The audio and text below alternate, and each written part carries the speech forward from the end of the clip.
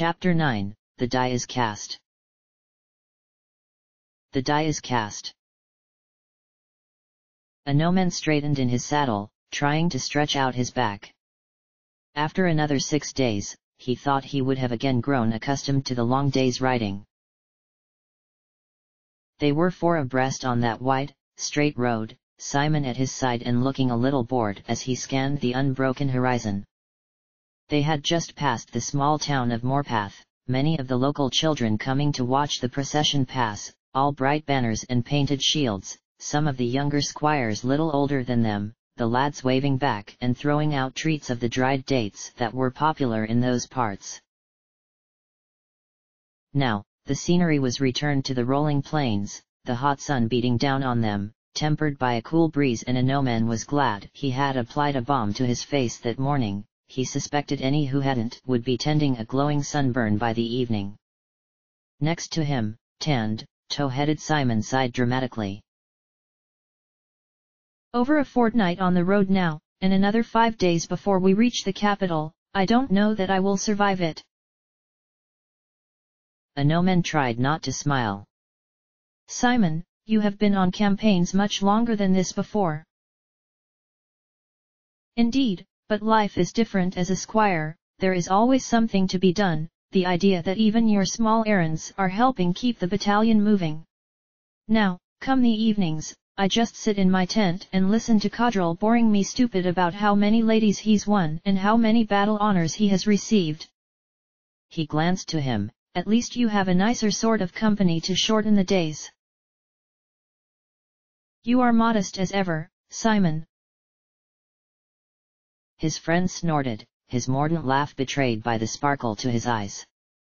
Ho ho, you know of whom I speak. It is usually Brianna here in my place. A gnomon shrugged, he had been wondering when this would raise its head again. And? We talk, that is all. Would this be something of note were I behaving so with anyone else? No, but she is not anyone else, she is. It seems we are stopping, a gnomon interrupted, as the riders a few rows ahead of them pulled back on their reins, their pair following suit just as Eric rode into view, the man riding back from the head along their column, a fellow knight on the other side of the road and giving the same order. Halt, everyone, full halt. Simon raised himself in his saddle. Here, Eric, what is the delay? The paladin noticed them, slowing his horse from its trot to offer briskly, A messenger has arrived from the Silver Chalice, he's speaking with Sir Elquist now.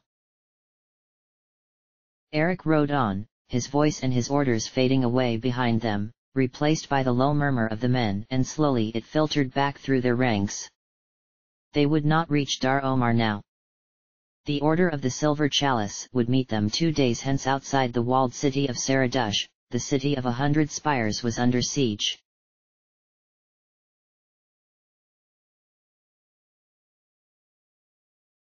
Solafane trudged along, the rain beating a constant rhythm against the drooping brim of his hat, the sky above so dark, he hardly would have bothered wearing it had it not been for the weather.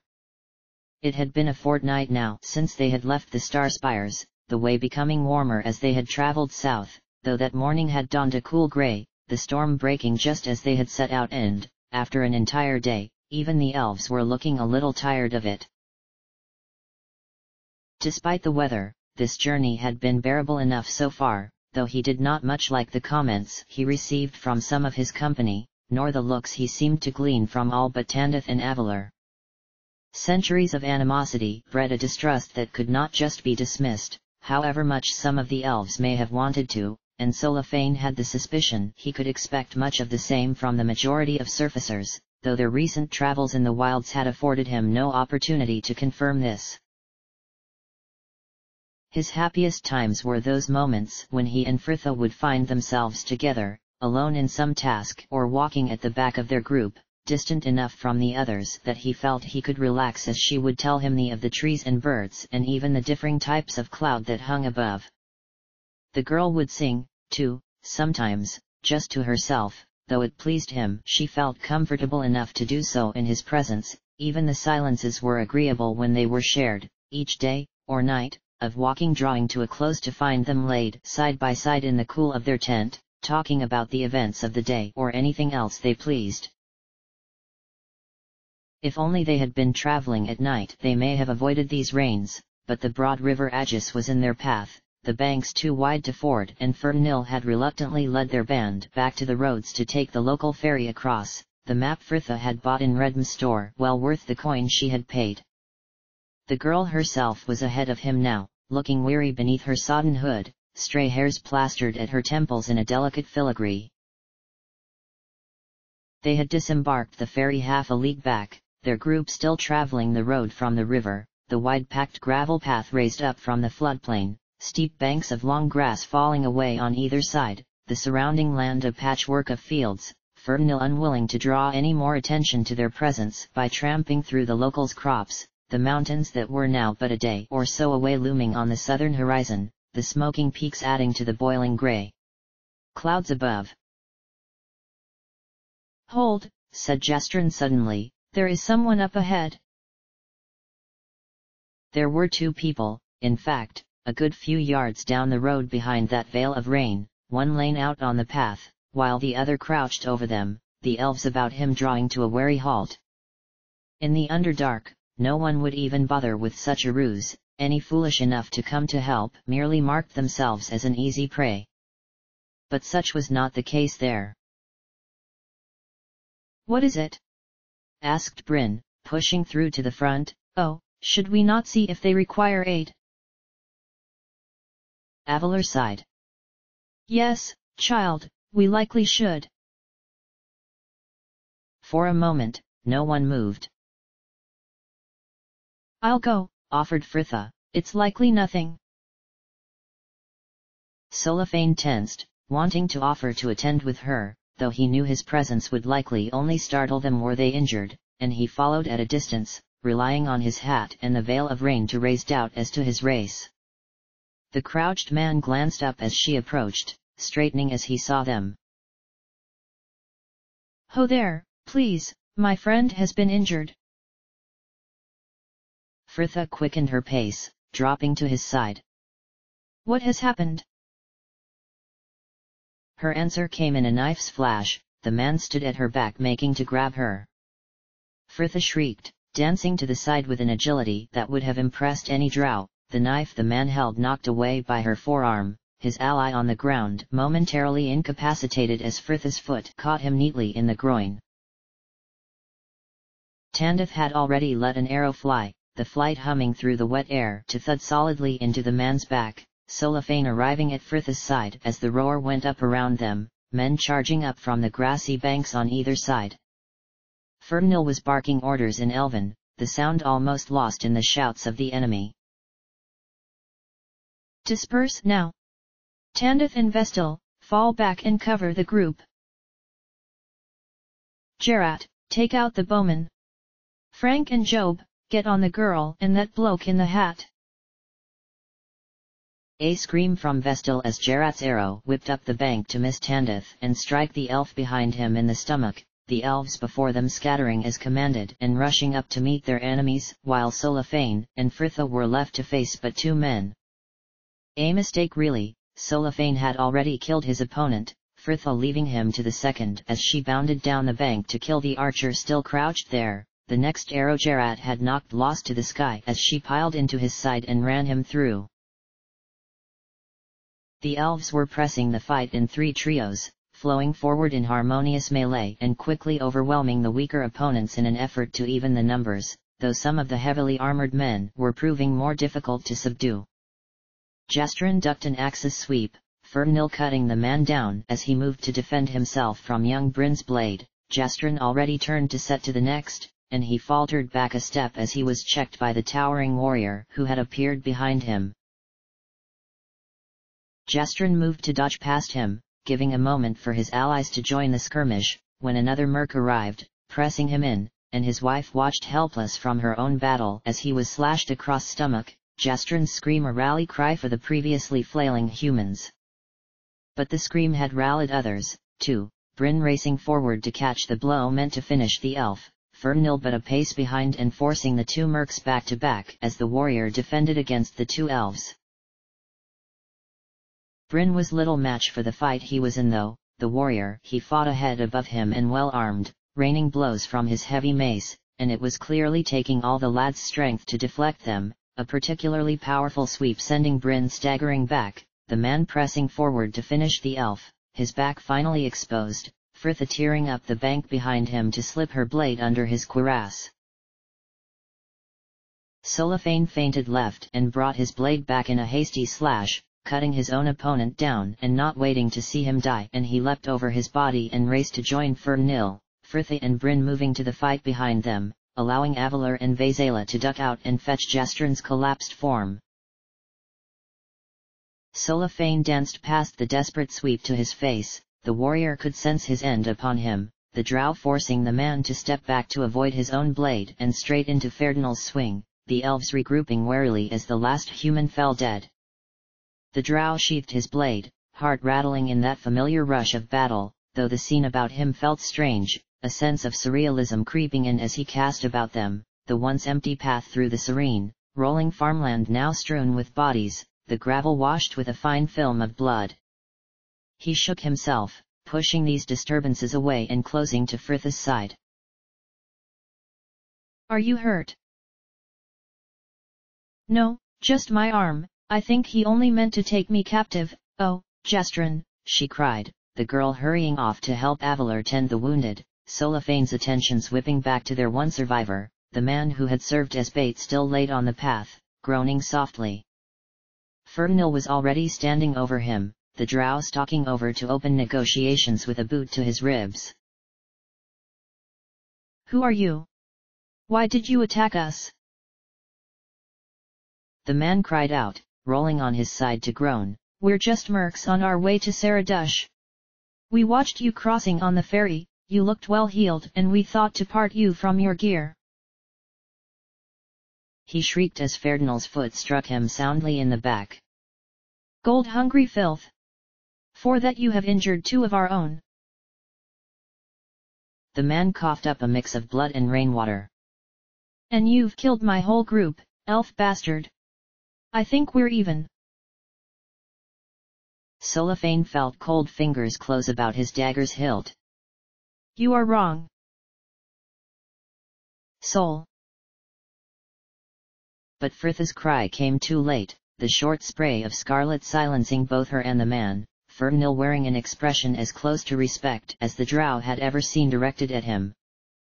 Frithha just looked sad. "How are they?"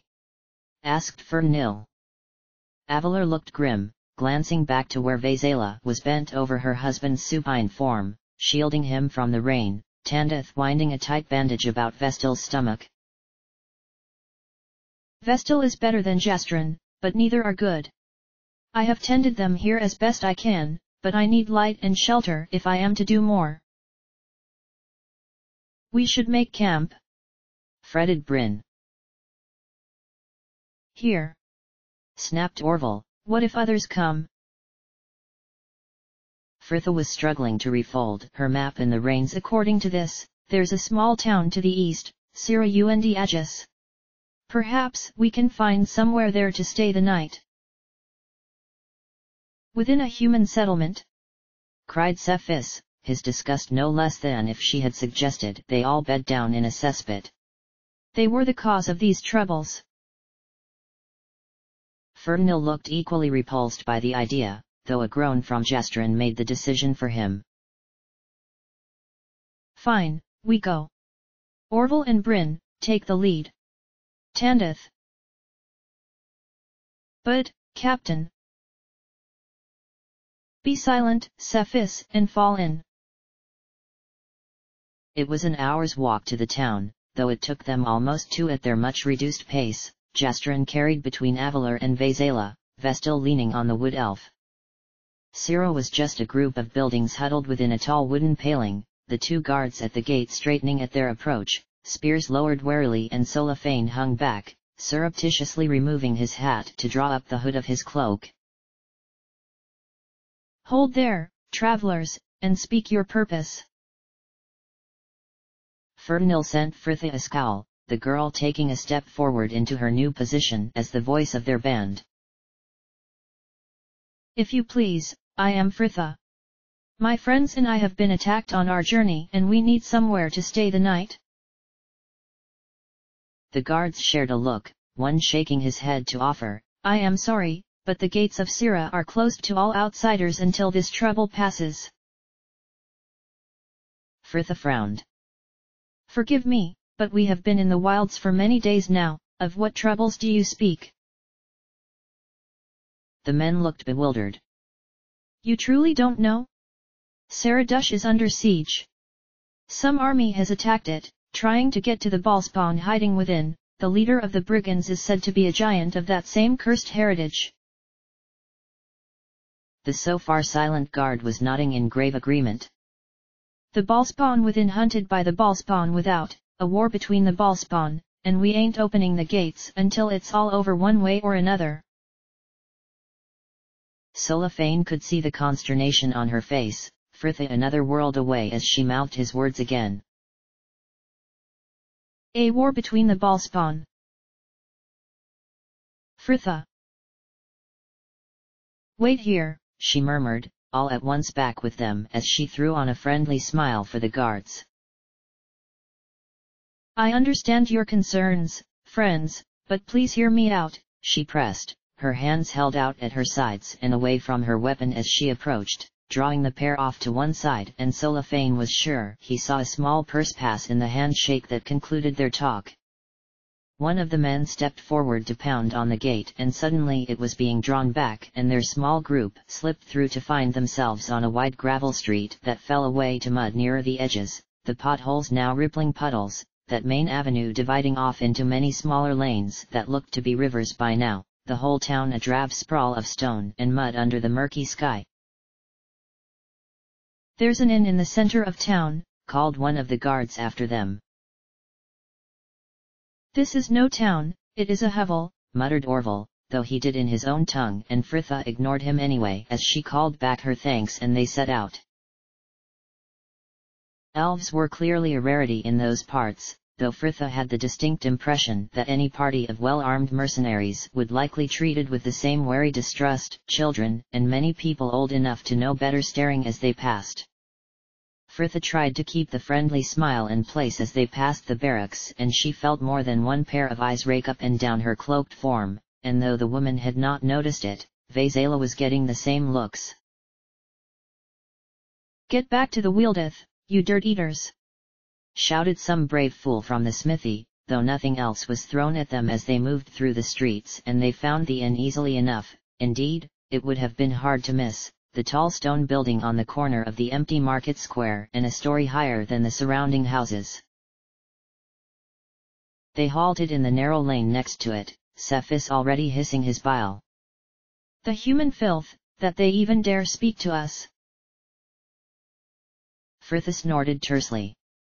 "I don't know what you're getting so outraged about, you hate Solafane because he is drow and me because I'm ginger." She sighed, glad to be off the main street for all her bravado. "Right, stay here, I will go and get us rooms." "Will they let us in?" asked Bryn, the young lad clearly unused to such hostility. Fritha sent him what she hoped was a reassuring smile. "Of course they will, don't worry, I won't be long."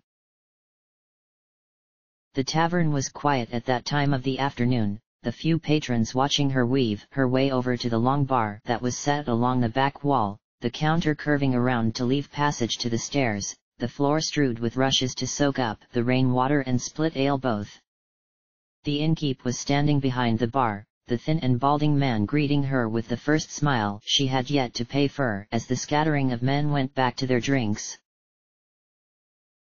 "Well, miss, I ain't seen you around Sira before. I am Jebet, the owner here, what can I do for you?" "Well met, there, sir. My friends and I wish to spend the night here at your inn."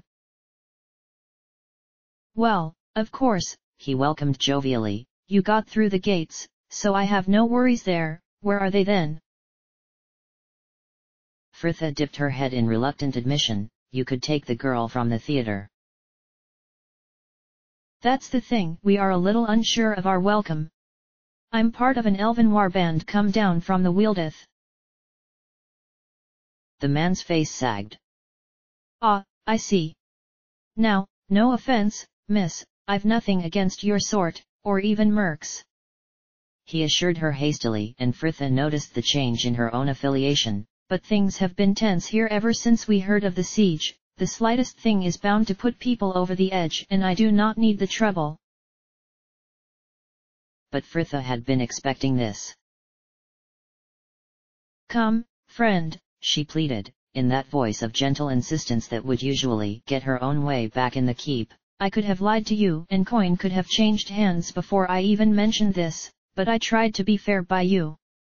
We don't want any trouble either. But some of our number have been wounded and we really need somewhere safe to spend the night and tend them. Here, I've skill enough with a lute, too. She added cheerfully, I could play a few songs this evening, perhaps lighten some hearts and help you lighten some purses. The man was frowning, but Frithha could see the coin being weighed up behind his eyes and, at last, he nodded. Well, all right. I've the 4 rooms on the top floor empty. That should do for you, though some may have to take the floor. She proffered him a small, cold hand to shake. My thanks, sir. He nodded once, turning to shout for a maid, Frithha tripping quickly back to the door to beckon the others inside, Vaisala first with Avalur, the groaning Gestrin still slung between them. Oh, blessed Corellin, it will not be long now, my love. Indeed, agreed Avalur, glancing back to check on the man leaning heavily on Tandith. And how is Vestal bearing up? I am fine, Avalur, he croaked weakly. The patrons were back to gawping at them, the innkeep watching them warily from behind the bar. Frithha for once glad they were not deigning to speak common as Orville's gaze travelled about him with an undisguised revulsion. It reeks like a fetid barn in here, I would not keep my horse in such a place. Go and ask for a stable then, if you think you will be any better off, snapped Tandith. Frithha left them to their squabble, purse in hand and moving back to the bar before the innkeep changed his mind. Right, miss, that's 15, Jebet's eyes caught on something behind her, and Frith's stomach dropped with his voice. What in the 9 hells? You can't bring one of them in here. One of?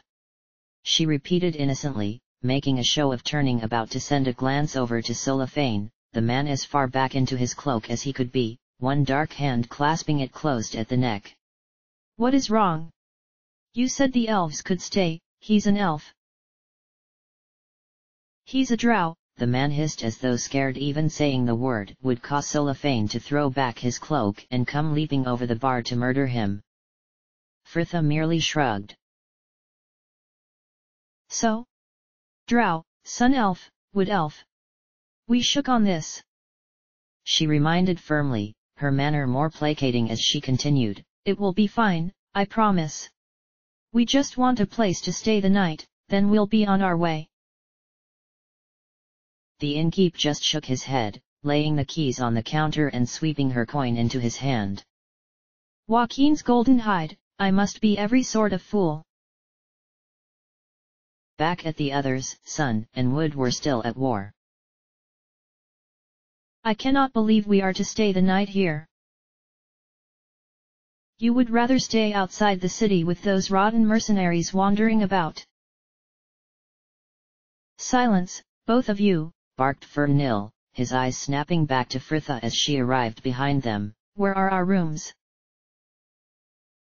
We've the top floor, here are the keys. Keep one, he ordered, very careful not to touch her as he took the 3 remaining ones. You share with the drow. Tandith distribute the rest, I want everyone upstairs now. Their room was small and, barring a rather persistent spider who had been weaving its webs all along the high rafters, quite clean, Cellophane taking the bed against the wall while she took the one nearer the door, the cheerful yellow quilts making the world beyond the rain-spattered glass look all the more miserable. Fritha moved to the small, battered dresser, the spotted mirror showing a thin, sickly girl who looked about 2 days past due a good bath. And in a couple of hours, she would have everyone downstairs in the tavern looking at her thinking the same. Jebbet was not the only fool in that place. In the reflection, she watched Cellophane ease off his boots and lie back on his bed, eyes tracing along the cobweb festoons above. The innkeep did not wish to let a room to me, did he? Fritha shrugged, removing her hairpins to shake out the mane of damp curls. He did not want to let a room to any of us, but he did, and here we are. I hope Jestren and Vestil are going to be all right. Avalur will see them healed. You should have him look at your arm before. A knock at their door cut him off, Fritha opening it on a swarthy young maid, a cauldron hanging from one hand and a tray of bowls and bread resting against the opposite hip, the girl clearly trying to peer past her for a glimpse of the inn's more infamous guest. Fritha smiled. Hello there. The girl's attention flicked reluctantly back to her. If you please, miss, Master Jebbet sent me up with the evening's meal, he thought you would wish to eat in your rooms. Fritha's smile broadened. Did he now? Well, that is very thoughtful of him. Here, let me take that. She offered, lifting the heavy pot from her hand, the girl getting her wish as Cellophane came to take her tray. And a copper for your trouble, Petal. Oh, and could you bring me a tall pitcher of water? I would wash my hair. The girl answered her request with a neat curtsy and was hurrying back down the stairs likely to share her gossip with her fellow maids. Fritha set the soup and breads down in the corridor, knocking on each door, and the elves came out to serve themselves, some eating there together on the landing, Avalur coming out not long afterwards to announce both Jestren and Vestil were sleeping peacefully and should be well enough to travel by the morrow. Fritha was as glad to hear this news as anyone, though she did not have the time to celebrate it with them, the girl leaving the elves to their talk as the maid arrived with her water, and Cellophane stayed pointedly out of the room as she stepped behind the screen to strip and wash both hair and body as best she could, leaned over the small washstand. She was seated at the dresser in her last clean tunic when he finally ventured back, the dark red linen giving her a slightly healthier coloring, Cellophane taking a seat upon his bed and watching with an undisguised curiosity as she put in her small pearl earrings and swept a soft sable powder brush over each cheek. You are going somewhere this evening?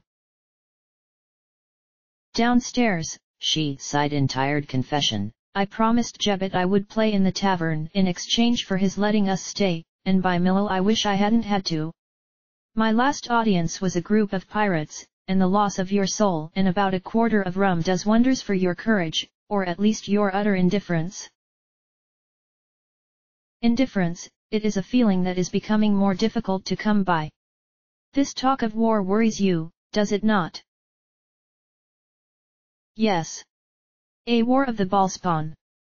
In my dream, Saravek told me the time of the prophecies was coming to pass. I had hoped it would all take a bit longer to get rolling, but... She trailed off, nothing more to say, and now was not the time for tears, she had just finished her coal. Cellophane watched her stoop to unpack her lute, the hollow silence between them hardly lifted as she checked the tuning, the girl finally letting it rest in her lap with a disconsolate sigh. I feel I should be doing something there at that city. I mean, it all seems a little pointless carrying on to the mountains when our quarry has clearly broken cover and struck elsewhere. Perhaps I should speak to Fernil, they may attack Suldanisseller. Cellophane felt a swell of unnamed panic, and he was suddenly, desperately aware he would do anything to keep her from that doomed city. Consider though, Fritha, what can we few do against an army? And will not this country send its own soldiers to protect the city in time? The girl sighed again, the knot in his stomach loosening as she nodded. You are right, of course. Ah, I had better get this over with. You are coming down, as well? She questioned as he bent to pull on his boots. Yes. This place is not a friendly one, the men look at you like. The females used to look at you, Fritha laughed. He nodded gravely, unable to share her amusement. Indeed, and I do not think that anywhere that can draw comparisons with my former home is a good place. I would not have you go down alone. This place is all right, I've been in worse in my time. That is hardly a reassurance. I will wear my cloak, he offered, but she shook her head. No, don't, you'll only draw even more eyes if you do, but any trouble and I promised the innkeep we'd retire to our rooms. I understand. The tavern was much busier than when they had last left it, a sickly fog of pipe smoke hanging over the crowded tables and mingling with the reek of stale beer, the gruff shouts and laughter assaulting his ears similarly, clumsy men and their shrill, florid wives all drowning the end of another day, Solifane sobering as he suddenly realized that such was likely how Fernil saw them, too. Fritha was talking to the innkeep and Solifane lingered there at the bar in the shadow of the stairs, watching Jebbet nod to the far corner where a bread pallet and collection of boards made a makeshift stage. A certain lull seemed to descend as Fritha approached it, a murmur of snickering breaking the spell as the girl tripped over the uneven boards to stumble onto the stage, her face scarlet and set with a very fixed smile as she finally faced her audience. Right, well, good Master Jebbet has asked me to play for you all, but with only me and my lute, I might need some help. We can see that, Petal, boomed a deep voice. The room laughed, Fritha joining it though Solifane fancied it looked forced, the noise dying as she opened with the first chord of a song he had heard her sing a few times when at her chores in camp, the lute's sprightly accompaniment lending the lyrics of a mate and her departing soldier a more cheerful air, though he felt he was perhaps in the minority of those appreciating it. Solifane turned away, going back to nursing the strong sour ale he had ordered, his eyes catching on the far side of the bar and a familiar blonde head. He and Fritha were not the only ones of their company down there, it seemed. Fernil and Tandeth sat at a table, a stocky, bearded human opposite them who wore his leather armor with the comfortable air of one who rarely removed it. The drow watched them a while, one song blending into another and then a third, with hardly a smattering of applause between, before a handshake confirmed the deal, though he noted it was only Tandeth who offered his hand. The human returned to his ale as the two elves rose and headed back to the stairs, the wood elf noticing him there and giving a polite nod to his captain as he crossed to join him. Solifane, cousin, you take great risk being down here, though I can perhaps understand it, he added, with a glance to where Fritha was still struggling to win over her audience. Solifane turned back to the bar before his displeasure could grow. You have found a guide. Tandeth nodded. Yes, and not only does he know well these mountains, but he knows also of a strange temple up there, newly built and on a scale too great for any man. A temple? Built by the giants, I assume, but to what purpose? To the long-dead Baal perhaps? Offered the elf with a shrug. I know there are many of his cult who would see him resurrected.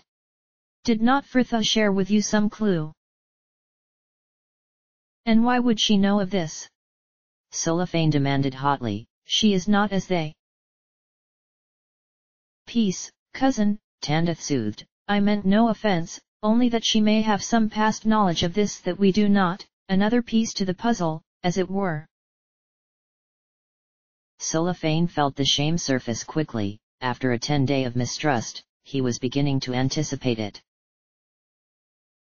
I am sorry, Tandeth. And no, I have not asked her of this.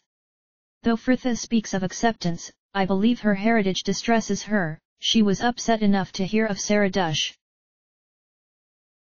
The wood elf was nodding his sympathy. Understandable. As for this temple, we will know soon enough. The human, Ivik, has agreed to lead us there on the morrow. This will please Fritha, said Solifane, feeling his own relief swell, too. She was worried that our journey to the mountains would prove fruitless now this siege has begun. Tandith smiled.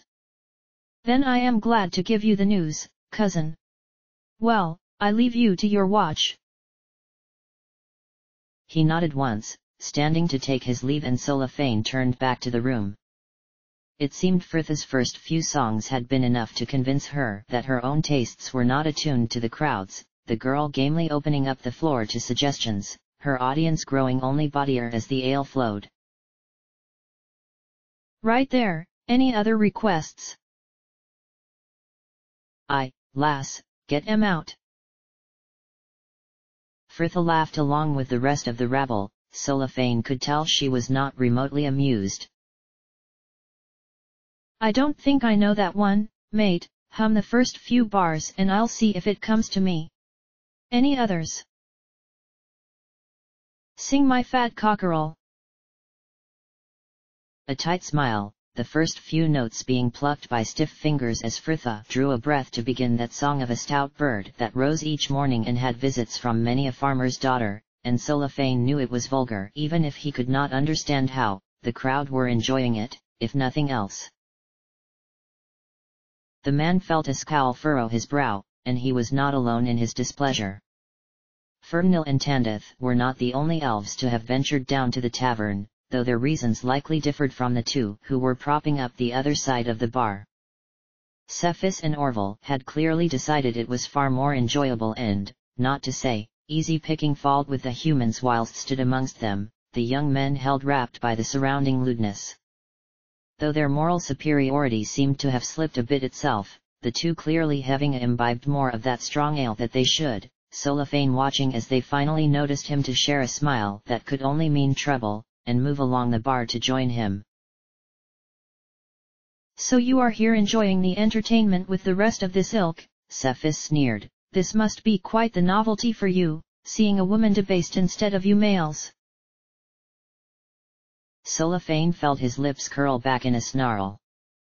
She does this for your bed, so be silent.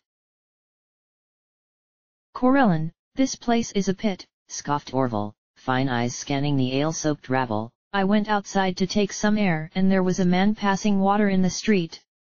The humans are no better than animals, in some cases, they are worse. You seem to like their ale well enough. These dregs? I thought it safer than drinking the water. His brother was nodding his agreement, his attention drifting to where Fritha was stood in the corner, singing as though she wanted nothing more, her voice barely audible over those bellowing along with her. Cephas snorted his contempt. At least you drow have a certain standard, and as for our half-human, she may have been playing at the manners and charm with us, but I see it did not take her long to revert to the ways of her own kind once she was back with them. In his chest, that coiled snake of anger was rearing back. You think she takes pleasure in this? Cephas smiled. You tell us, drow, you would know better than we how she takes her pleasure. I do not like your tone, elf. No, I am not surprised, you obviously favor a harsher timbre, the barked orders of your ball whore, for one. His shriek was lost in the applause, that sharp sneering face slammed instantly into the counter, Orville too surprised to react, and he was not given the chance, Fritha suddenly behind them and looking furious. When I promised the innkeep no trouble I did not think I would have to watch for it within my own group. You too. She snapped to the elves, Cephas glowering at her from above a bleeding lip. Get upstairs before I get the captain down here to fetch you. Solifane. Do not, he forestalled dully, more annoyed at himself than he had been with any of the elves yet. I know what you will say. She sighed and shook her head. What made you finally lose temper with them? Cephas called you a whore. Fritha looked more surprised than angry. What, really? That arse. Next time I'm on to cook, I'm going to spit in his food. They believe we are lovers, Cellophane added reluctantly, though this insult was greeted with an unexpected amusement, the girl laughing behind her hand. Really? We've certainly perfected the art of doing it quietly then, haven't we? Cellophane was bewildered. Does it not anger you? Not particularly, she shrugged, though I suppose it is not quite the same compliment for you. Just, please, Cellophane, no more trouble. Jebbet was sending them a pointed frown from the other side of the counter and Fritha sighed. A deal is a deal, I had best get back to it. Honestly, Cellophane, this cannot be any fun for you. Just retire, I will be fine. I am not. Cellophane, please, she pressed quietly, this is embarrassing enough. I don't want you here listening to me as I sing about farmers' fat, silly daughters and making hilariously veiled references to copulation. He dipped his face, too tired to argue.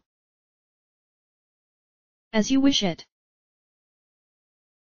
Cellophane turned to go, the drunk who had been lurching towards the bar staggering into him. Here, watch it, you, he slurred, blinking down at him through bleary eyes. You're that drow, ain't you? Yeah, I heard one of you was here, murderous dog. What are you looking at, huh? I bet you think we're all afraid of you, don't you? Well, I ain't, I'll cut you from chuff to chin. For one blistering instant, Cellophane could have murdered him where he stood. Fritha's smile hid a clenched jaw. Can I have a word with you? Why, o' course. What's ya? The man cried, as she locked a hand about his arm and pushed him deeper into the shadow of the stairs, words hissed through her teeth like an innate lizard. Are you mad or just a fool? You think your sword will even leave the scabbard before you are screaming at his feet, sobbing into the bleeding stump where your hand had once been? No, so sit down and shut up. She left the man there, staring rather dazed at her back as she returned to him. Cellophane, I'm sorry. I should go, he interrupted tersely. I am just causing trouble here.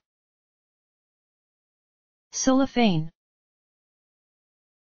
He ignored her, the anger making it difficult to do anything other than march onward up those stairs, the roars and laughter drifting after him as Fritha once more took to the stage.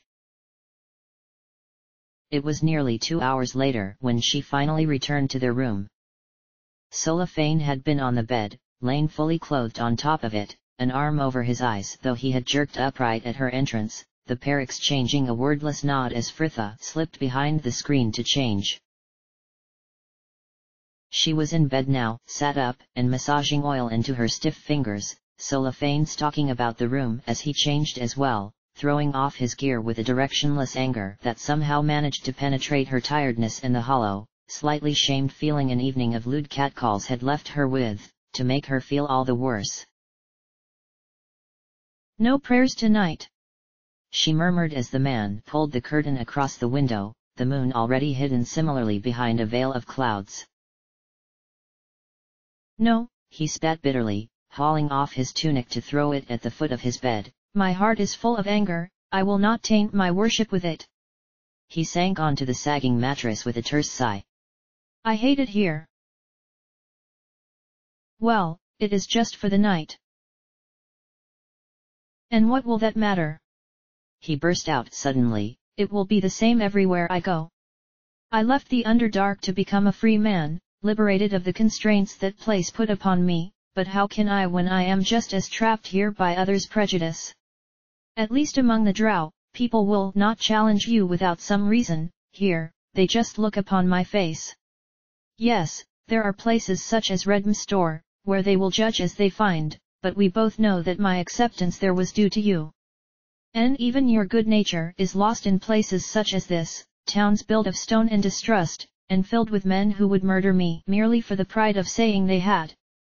What am I to do, then? Find some remote village that will have me and settle down there? I am a warrior, not a farmer, and I wish only to live freely, but how can I here? Fritha dipped her face, feeling like she could cry had she had the energy for it. I know, I am sorry. And that is it. He cried, closing the gap between them in 2 strides to sit at her side. I do not desire your apology, Fritha, you have done nothing wrong, but how can you stand it? I see how you must act, you wear your charm as I do my cloak, every allowance we receive not given freely, but hard-earned by you with smiles and bribes. Why this acceptance? The elves treat you like filth and the humans here are no better. Why are you not angry? Fritha drew a breath, feeling the misery and frustration she had been trying for so long to ignore rising to burst forth in a shrill cry. Because this is it for me, Solafane. The Ballspawn are at war and I can't imagine it will be long before all the children are dragged into it, and what the Cephas or Sira or the whole of Sodding Soldaniseller thinks of me is so far down the list of my current concerns, it's falling off the bottom. It upsets you, does it not? Your heritage, what it means for you. Of course, it does. She cried desperately, the man's eyes suddenly alive. Then come with me. There are places in this world where they have not heard of Drow or even Ball. We can go away, far from here until this war, this whole cursed place is long behind us. Solafane, I can't. Why? Do you want to accept your destiny, even if means your death? You would die for people who call you a whore and treat you no better. I know you feel that to try and forge a life here is but a pointless endeavor, that death will always stalk you, but I swear, join me and I will take you far enough that even your heritage will not catch you.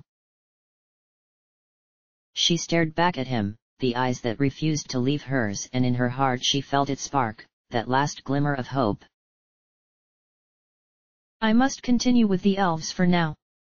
Once we have discovered the threat to the Wieldeth and Saradush both, then, I will think about it. He nodded once, patting her arm as he rose, and perhaps her promise calmed him enough, for she fell asleep to the quiet murmur of his prayers.